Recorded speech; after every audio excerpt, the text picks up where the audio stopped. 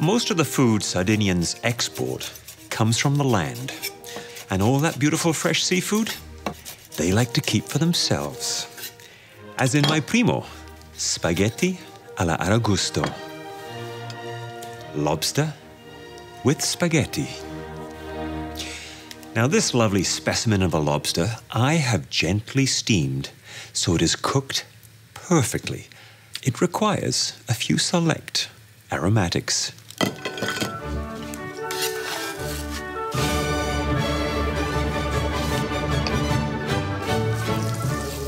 Finely chopped onion, garlic, and fresh chili.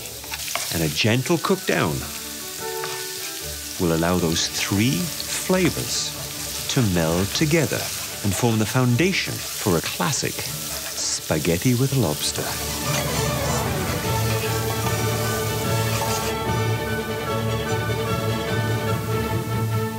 Juicy, ripe cherry tomatoes or pomodorini. Now they're going to slowly melt down and add their own unique depth of flavor and the luscious tomatoey sauce to my pasta.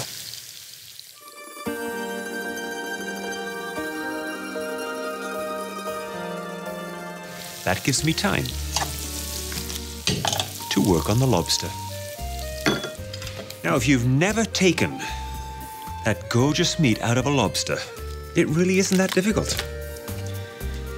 The claw meat is often considered the sweetest, along with those knuckles. And just a quick, sharp jab. And reveal that perfect lobster claw. Now to try and get the knuckles out, just a good skewer or a lobster fork.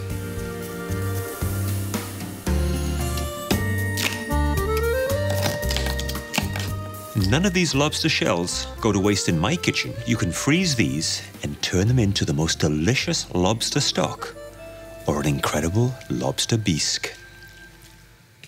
French knife on top, a good sharp crunch, and the tail just slides out like that. Now, I like to serve a little chunky dice.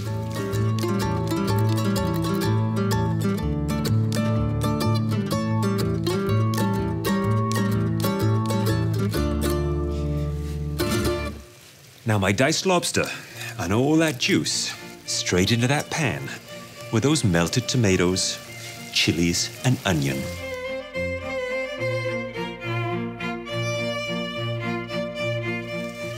Cooking pasta, it's all about timing.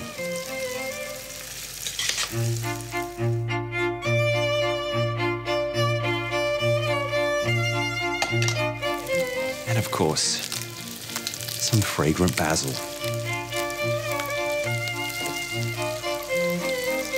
A little more olive oil, and a touch of pasta water.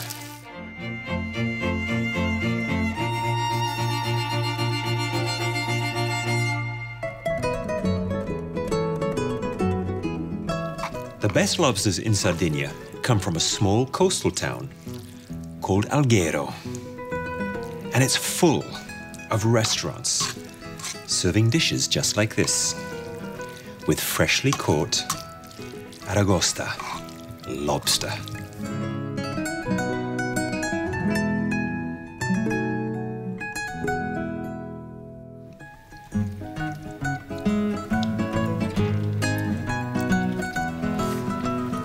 That is really good.